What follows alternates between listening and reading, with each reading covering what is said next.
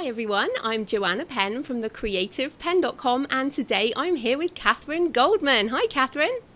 Hi Joanna, how are you? I'm great. It's so good to have you on the show. Just a little introduction. So Kathryn is an intellectual property attorney who protects writers, artists, filmmakers and businesses from having their work and art ripped off, which is brilliant. And today we're talking about estate planning, which I am super interested in. But Kathryn, just start by telling us a bit about your background and why you care particularly about authors and artists.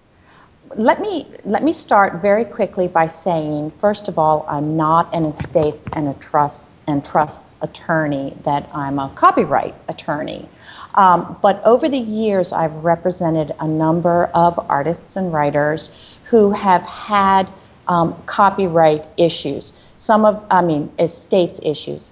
Some of them are second generation artists and have inherited copyrights from their parents. And so we've had to deal with that. So I've become sensitive to these issues over time, and that's how I've learned about them. So as we talk today, really my goal is just to make everybody more thoughtful about how they handle their rights. So I just wanted to kind of clarify that I'm a copyright attorney and not an estates and trusts lawyer. But aside from that, my interest in artists and writers, I grew up surrounded by artists and writers. My mom was a dean of the Maryland Institute College of Art, and so she was always bringing home stray artists for dinner. And my dad was a newspaper editor, so I was always surrounded by the writerly type. And my undergraduate degree is in art history. Yeah, so it's an odd thing, art history to law. But so I have a fondness for writers and artists. And as a lawyer, I have a skill set that I believe can really help artists and writers. So my goal is to help them learn what their rights are, enforce their rights so that they can protect their art and make a living from it. Which is all fantastic. And I mean, I wonder if you have any opinion on why do our authors and artists in particular have such an aversion to law and the legal stuff? Well, it's not just artists and writers who have an aversion to the law. Everybody considers talking to their lawyer like eating spinach. You know, it's just not anybody's favorite thing. But once you get used to it and once you understand what your rights are, it's less daunting, and you become more comfortable with dealing with the law in your business and in your work if you understand it. And so maybe it's because people don't understand it so much, and I really try to make it understandable and make the law accessible to creative types. And at the end of the day, it's mainly a language that we don't understand, isn't it? That's basically it. Well, I think lawyers, they write many times so that people don't understand, which is unfortunate. But, you shouldn't have to have a translator to understand the law. So I try to break it down and make it understandable for people. Yeah, exactly. And there are some really key things. Now, as I mentioned to you, we've had Helen Sedgwick on the show before talking about copyright and some of those things. But today I wanted to talk about estate planning because I saw an article that you wrote and it's something I'm really hot and into, particularly because I like graveyards and things. And I think about mortality a lot. But just start by explaining what is estate planning anyway, and why is it important for authors to consider it? Okay. Well, estate planning is basically succession planning for your worldly goods. It's making decisions about what happens to your stuff after you die. And the fact is that copyright in your written work or in your artwork lasts a lot longer than you do. And so you have this period that you get to control what happens to those copyrights from the grave, essentially, in your will or in a trust document. And so estate planning with respect to intellectual property, which is all we're going to be talking about today, is what you want to think about when you, how you want your works handled after you die. And so that's what we're talking about with respect to your creative portfolio and estate planning, the controls that you're going to put on the work after you die. Copyright lasts in England and in the US and in many other countries 70 years after your death. So that's a pretty long time that you need to be thinking about where your portfolio could be generating income for your heirs or your charities of choice. And so that's what estate planning is all about, making those plans. And I personally find it really exciting, you know, because this is a very new thing for indies as well. I think, you know, people in the old school, you know, agents dealt with this type of thing, but we're in this new world now where indies are dealing with their own stuff. So the fact that we might still be able to earn money for our heirs and successors, you know, 70 years after we die, I think is like a magic, exciting thing. But does everyone react like me? Writers of a certain age react like you do. Younger writers that I work with do not have, I mean, they're immortal. I work with poets and writers who are in their 20s, and people in their 20s are still immortal, so it just doesn't cross their mind, but I impress upon them that this is something that they need to think about. But to go to your point about it being new for indies, it is very new. I mean, when did self-publishing really come on the scene? You know, when did everybody start buying Kindles? You know, 2007, 2008, is that when it really popped? Yeah, 2011, I think, when it really popped, you know. Right. So this whole notion of of self-published writers managing their rights after they die or in a will or trust document is so new that the support systems haven't developed yet for it. And so I think we're going to be seeing those support systems developing over time. Yeah, I totally agree. And I think this is a big missing thing because, of course, I mean, and I've known in the 5 years I've been doing this, several writers who've died early. Obviously, there's diseases and things happen and people have died. And it's been like, well, what do you do? Because self-publishing has got so many, like, log-ons for a start. I mean, log-ons are just a crazy thing. But before we get into the detail, just on back on the age thing. So when should authors be thinking about this? Is it more a case of how many books you have or how much money you're making rather than age, for example? Well, I think that it's probably a good idea to have some kind of will as early as possible. It doesn't need to be extraordinarily detailed at the beginning of your career. And as your career develops and as you have more books and you want to be thinking about maybe doing one thing with one set of books and one thing with another set of books. I mean, you, for example, have two very different writing personalities. You have your fiction and your nonfiction. And it may be that your fiction books lend themselves to a certain disposition and your nonfiction books lend themselves to a different disposition. And even within your fiction books, you have a variety of series that, you know, you could do different things with. I think you should think about it earlier, and then as your body of work becomes more developed, you can tweak it. You can start, you know, okay, I want to change this, I want to change that. But I think that it's something that you should think about early because, as you just mentioned, you know, people die prematurely. They could be involved in, you know, a car accident, or they could get sick or whatever. And then all of a sudden, here they have a dozen works and they have, you know, multiple log-ons and they have all of these different pieces of their business that they've been managing themselves. And somebody has to swoop in, scoop it all up, and sort it all out. And that's what you want to avoid as a writer. You want to avoid that kind of chaos in the event of your early demise. If you live a nice, long, healthy life, then you really get to plan it out and be very pristine and very, clear about what you're going to do. And it's easier that way.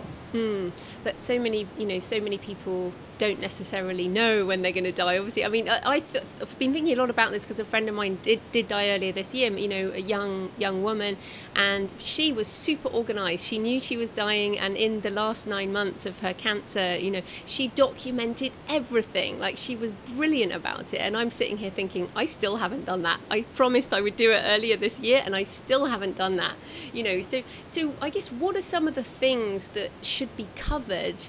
I mean, normally when you go to a lawyer, you wouldn't say, here are my logons and things like that. But, what are the things that are covered by, say, a will versus things that authors need to do separately? Well, so record keeping, okay, good bookkeeping. There should be an inventory of your creative portfolio. You should have that inventory. And when you first go to a lawyer to have a will drafted, you should have that inventory in your possession.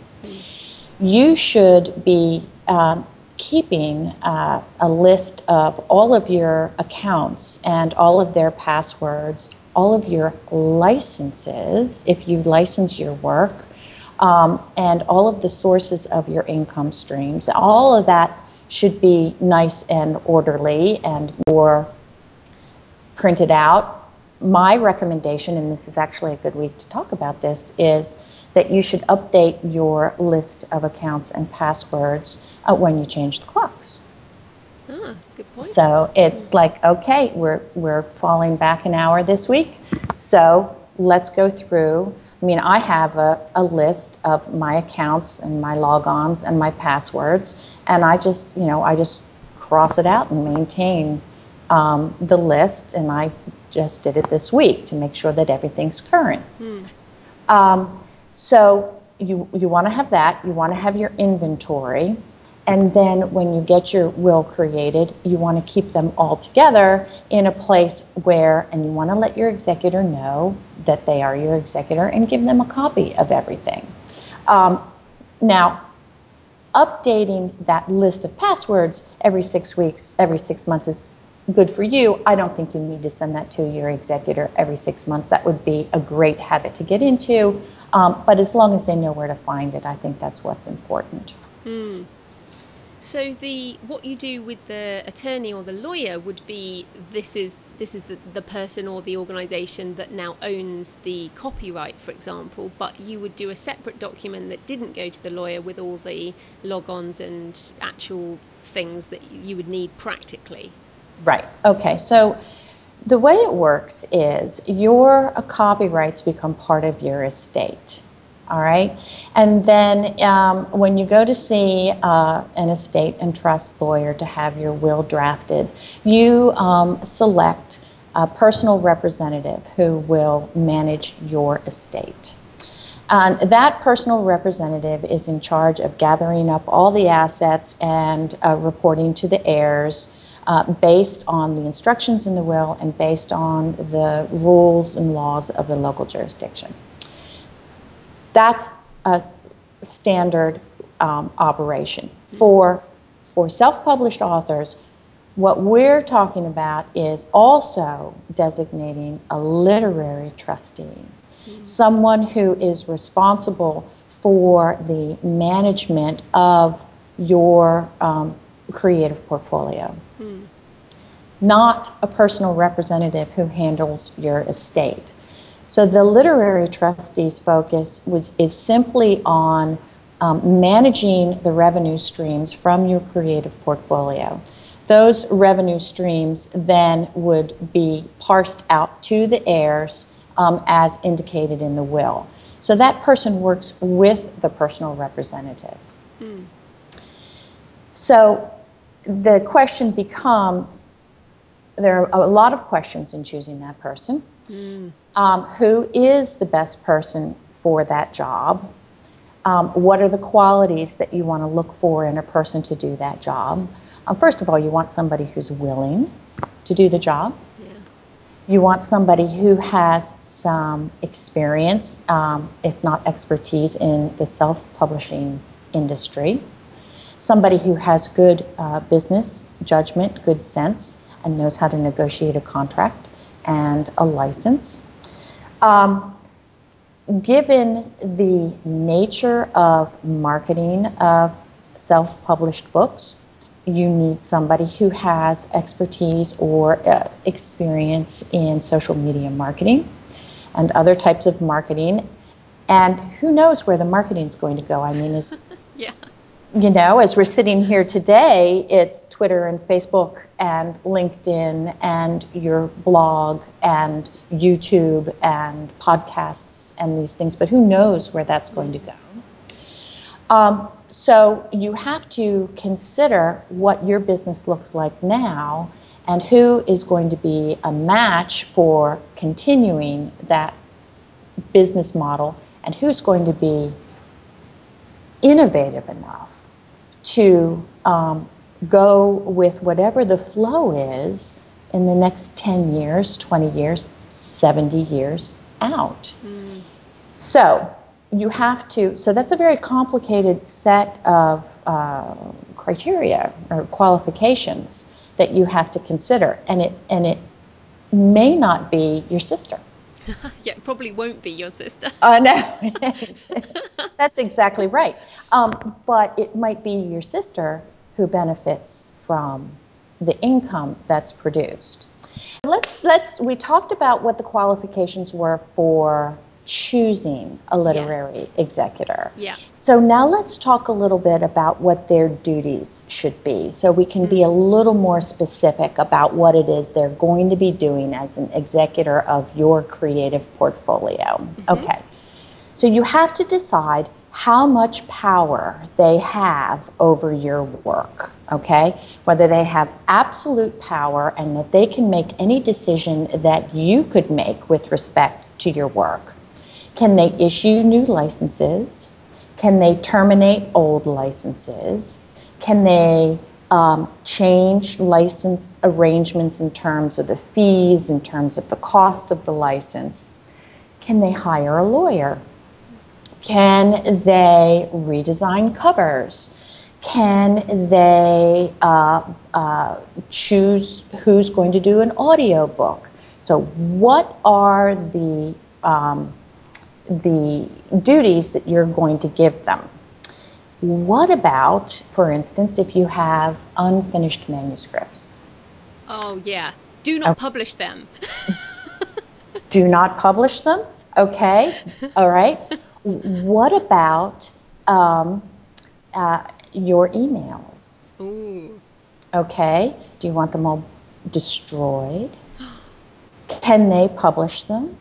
Can they do a biography of you? I mean, think about that. That's not what you're thinking about right now because that's not your creative undertaking at the moment. But if somebody becomes the literary trustee of your body of work, that's going to include your notes, that's going to include your emails, it's going to include your blog posts, your podcasts, it's going to include everything. Can they create a compendium? Can they put together a collection? Can they submit part of your work to a collection with other writers? So, I mean, the questions get pretty big. Yeah, and I mean, you don't even have to be dead because, like, we look at Harper Lee, what's happened with Go Set a Watchman, and I don't think that she would have wanted that out there. I really just can't see that she would want a first draft of a book that became a classic, and that's basically what it was, right? And but she is mentally. Well, we don't know what she is, but she's still alive. So, I mean, that was just crazy, and I would hate that to happen. We suspect that she doesn't have the mental competence to make the decision to publish Go Set a Watchman, okay? And somebody is definitely making those decisions or assisting strongly in making those decisions for her. Yeah, and okay, so then let's put it to you this way. You put all your rules and all your wishes and desires about how your work's going to be handled in your will. And you have a group of heirs that are going to benefit from those rules being followed. And then if the literary trustee doesn't follow the rules, or if the heirs decide that you really didn't mean those rules that you put in there, can the heirs remove the literary trustee?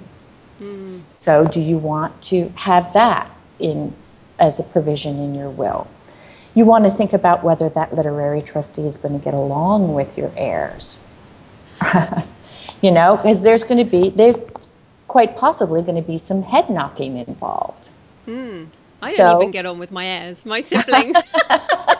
I mean, this is the reality is, I mean, most people's heirs and successors are family, aren't they? And, yes. That's where, as Shakespeare wrote, where most of the problems are. So that is really, really interesting. Okay, is there anything else on that? Because I have another question. Okay, let's see. Nope, I think that covers what the duties are of a literary executor. Fantastic. So my question is, many indies, of course, will self-publish just under their personal names, and they won't have set up an LLC or in England a limited company or something like that. But I have a limited company, so the author retains the copyright, but I publish everything under my company, and a company can survive longer than a copyright, correct? I mean, as long as the company continues to run, me as an individual, I can be dead and the company can carry on. So how does having a publishing company and an LLC or a limited company relate to this topic, and how should the rights be done in that way? Well, it really depends upon what you intend. And when you talk about having your own company, who's the owner of that company? Is it you? Yeah, I'm the director, and there's me and my husband are both directors. Yeah. So you own it 50-50 with him? 50-50 shareholding, yeah. Right, so that 50% is going to be in your will, because that becomes an asset of your estate. And so you can then decide what happens to that 50%. But for some self-published writers who own the company in its entirety, that becomes an asset of the estate, just like the copyrights become an asset of the estate. So the company can go on and on beyond your death without a limit, like a copyright does have that 70-year limit in the US and the UK. So you can either transfer the copyrights into the company, and which would in the United States have to be a transfer in writing, or you can have the literary trustee work with the director of the company jointly, much like you're doing now, only you happen to be one person, a director and the owner of the copyright. Yeah. So, but somewhere in you're working together.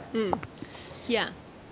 Yeah, so I think ahead to when I have this massive empire, and I would employ a CEO who could run the company, even if they weren't a shareholder. So the shareholdings would get divested, or whatever the word is, so that my heirs get the money from that, but the company could still be run by what would be the equivalent of a literary estate manager or something. So if you had a COO running your company, and your company is predominantly earning its income based on your creative portfolio, then it's unlikely that you would need a literary trustee. I mean, because you've got somebody running the company. You've got somebody who's negotiating the contracts, negotiating the licenses, monitoring the income, doing the marketing.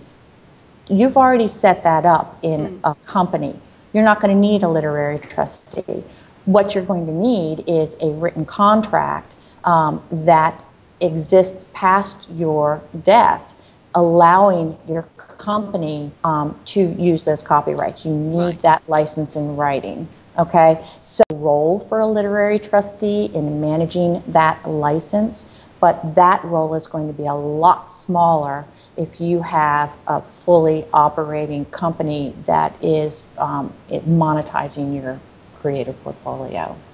So I see, as your empire grows and you have dozens of employees, the larger your company becomes, the less need you're going to have for a literary trustee. That's how I see that working that way. Yeah, no, me too. And what would so, obviously most people are not, have the global media empire mindset that I do. Some people will, but others will be like, well, I just have 2 books and I want, my daughter or my son to benefit from that. What is an appropriate amount to be paying a literary trustee? So you would pay an agent 15%. Right. So is that what we're sort of talking about? Well, that would be perfectly acceptable if you could find somebody to do the work for 15%. And I mean, think about it. If you are an indie with just 2 books and you're making a living off of those 2 books, which is great. Unlikely. It is unlikely. So what are the chances you're going to find somebody to accept the job of doing everything you do except the creative part, but all of the marketing, all of the management, all of the sales for 15%, when you as the author are getting 100%. So right now, I don't know how many people are out there to accept that level of work for a 15% commission for an indie who only has 2 books, okay? Yeah. So, but if there's a series, if you have a series and it has proven income generation, you're more likely to get somebody out there who is going to manage those rights and manage that portfolio for 15%. So that's the the mark would be 15%. If you talk to lawyers, they're going to want an hourly fee, which is on the other end of the spectrum. It is not a good deal. No, that's not a good deal. So that's why we have to have this growth of this industry. It really has to happen, and then there's going to be a vetting of the self-published authors, the indie authors, to determine whether their books are earning something that would justify the amount of work for a non-creator to put in it to continue that piece of creative work. Yeah, no, I totally get you. And of course, I do 50-50 splits with co-authors, translators, that type of thing. And that often, that can feel unfair sometimes, depending on how much work each party does. And the 50-50 is a good thing, but equally, like you're saying, I mean, once the author is dead, we have to face it. The work is all being done by that literary trustee. So, it doesn't make sense for the heirs and successors to make loads of money when they're doing nothing. So I totally get your point there. So the business model has to be developed. Yeah. At the beginning, it's going to have to be very flexible so that people will go into the business, so that they will start managing these rights, and then they're going to have to learn what they can earn and what is fair in exchange for the amount of labor that they're putting in. Through this, as people start going into that business. Otherwise, you're not going to get anybody to help you out. No, and I like your idea when you said up front about the, my 2 different things. I mean, it would make sense for my thrillers to go to a thriller literary trustee and my non-fiction to go into some writing, stuff for writers type of area. Although I think that often non-fiction ages, fast, and fiction doesn't age, stories go on. That's exactly right. That's exactly right. Because, your non-fiction books have a shelf life based on the technology that you're writing about today. If you think about that in that sense, So, and your fiction doesn't. Yeah. Because a good mystery, a good thriller, people go back to them all the time. I go back and read from the 30s and 40s all the time. Good plot is good plot. It lasts, And it's actually funny you say that, because I actually like I like keeping the print copies of my nonfiction almost so I can remember what it was like, a couple of years ago. So, and I'm like, I wrote that? How did I write that? That's so not true now. Right, that's right. But what it does is it shows that you have the background and have been following the industry since, since it was taking those little baby steps. Which is fascinating. And what's also interesting, looking at the big literary agencies, most of them are built on the back of dead authors, right?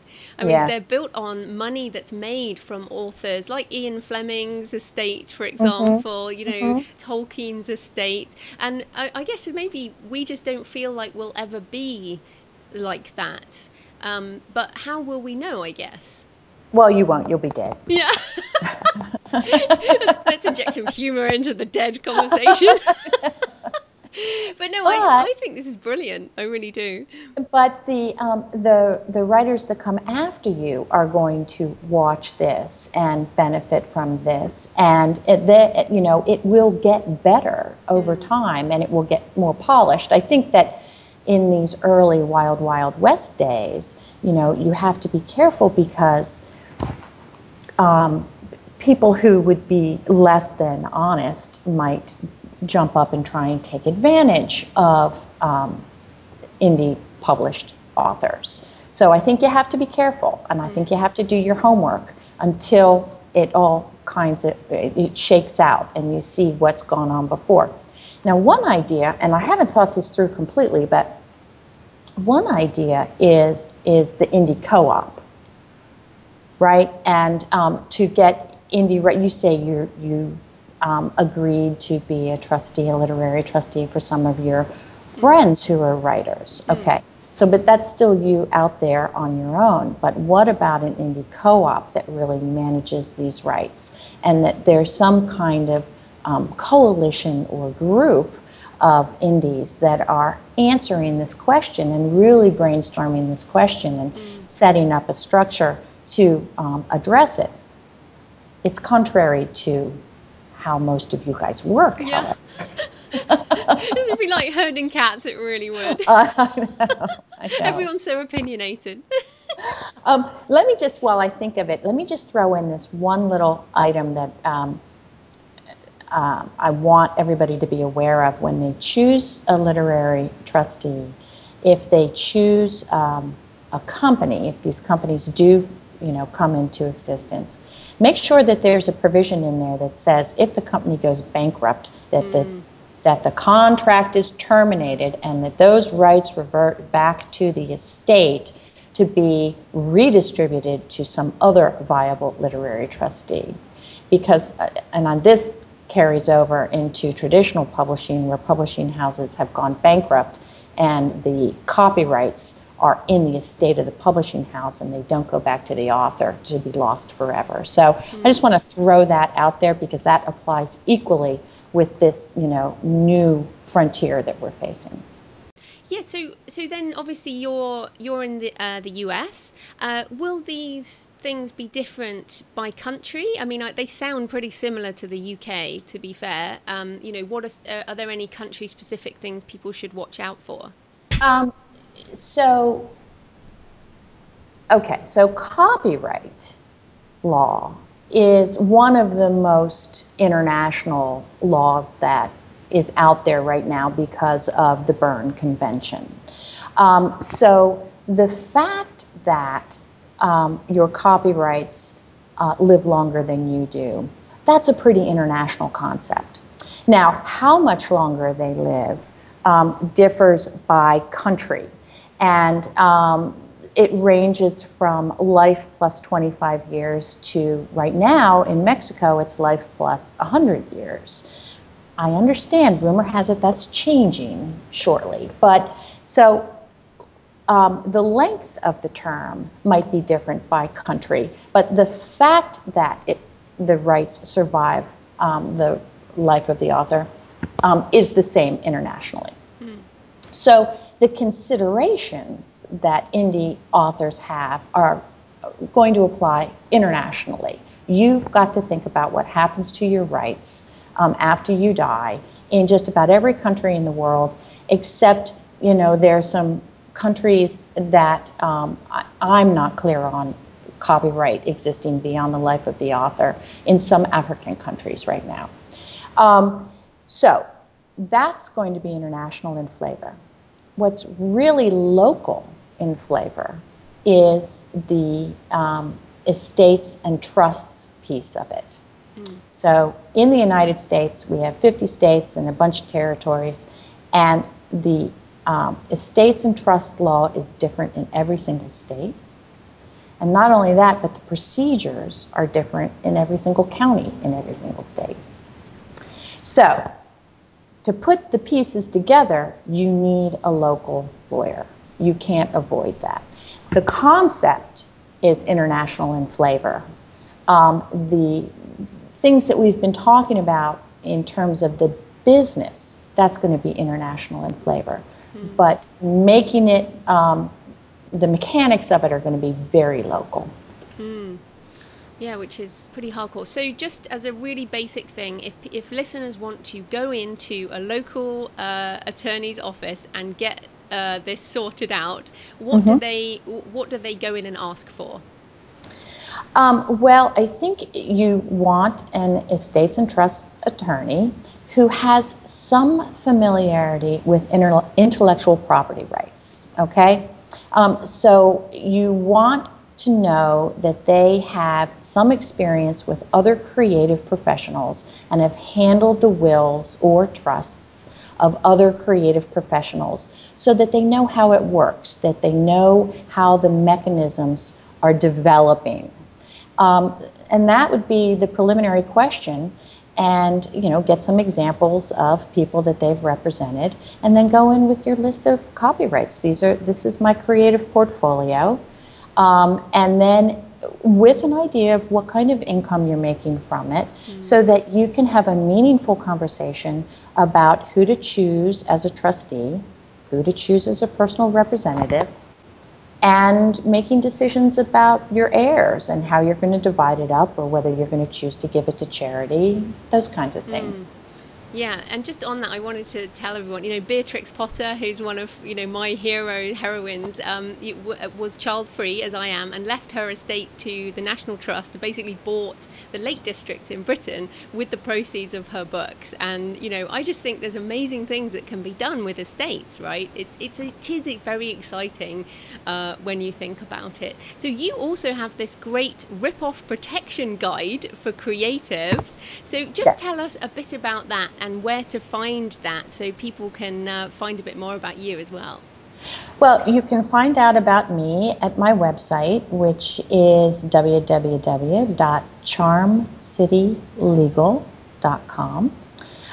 The rip-off protection report for creative professionals is something that I developed to give some very basic pointers to creative professionals on how to protect their work online and offline.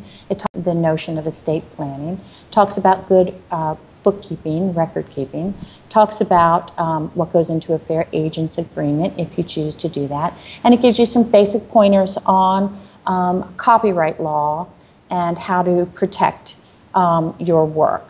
And then that, of course, puts you on my mailing list, and I try to email podcasts such as this one, and blog posts and various things on topics to educate creatives on how to continue to protect their work.